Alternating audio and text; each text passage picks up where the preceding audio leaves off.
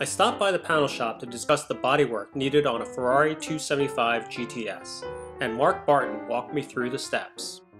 If you look, the car's been hit in this area here, it's been pushed in, and this line has been dragged down as the sheet metal has been pulled down.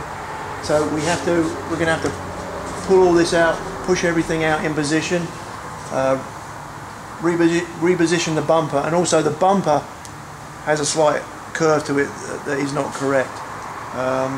This is all going to be completely removed and cut out, new metal put in, butt welded with original looking tubes and gussets in the back to mount the bumper and everything.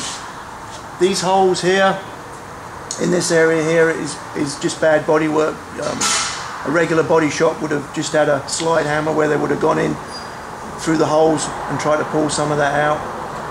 And you can see the small holes. Some of these areas are going to have to be cut out and new pieces of metal fabricated and butt welded into position.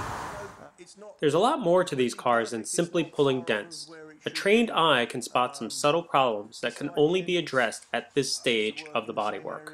On the other side, but as you see, like a lot of Ferraris, all the lines need to flow in. They need to flow in around here.